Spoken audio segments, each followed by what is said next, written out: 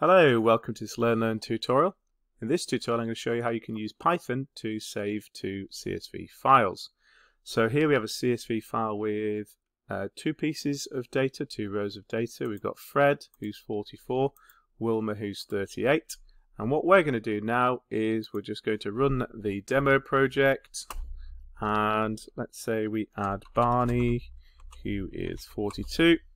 And now if we go back to our CSV file and reload it, you'll see that it has saved an extra item. There we go. Okay, let's get going. So create yourself a new file. I've called mine test1.py, and first thing we do is we tell it that we're going to need to use the CSV module.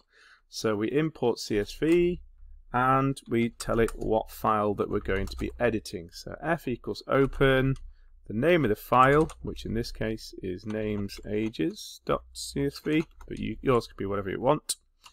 Then what you do is you tell it that we want it to open it in append mode, which means add to the CSV file, rather than each time we save it, overwrite it.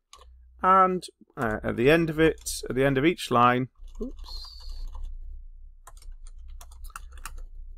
we're not going to add an extra new line. That's really important in Windows. If you don't do it in Windows, it will add an extra empty line in between each one of your CSV items here, which will mess up your CSV file. You don't want that, so make sure you've got that little bit of code there. Good. And now what we do is, let's ask a couple of questions. Name equals input. What is your name? There we go. And age equals input. What is your age? There we go. So what we do, ask the two questions. Then what we need to do is we wrap them up inside of a tuple. Row equals name, comma age. And then we write that row. Which we can't do yet because we need to create a CSV writer. So what we do here is we create a little writer by writer equals csv.writer, and we give it the file name.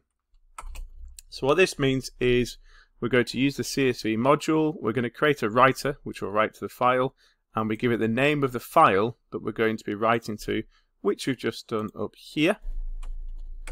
And then what we do is we do writer.write row. Write row. And we give it the data that we're going to write. So here, writer.write row, and that's what we're going to write. You can see that it's connected. It knows that that's what it's going to write. And then finally what we do is we do f.close. There you go.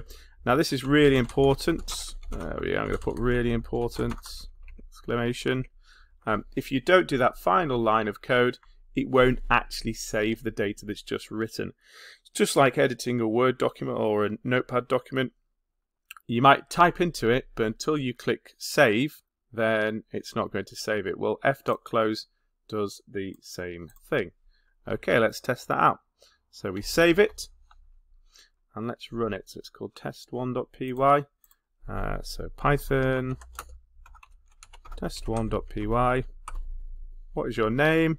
Let's say Bill, and 22.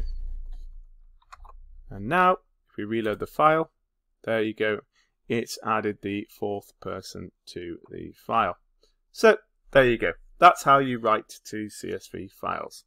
Thank you very much.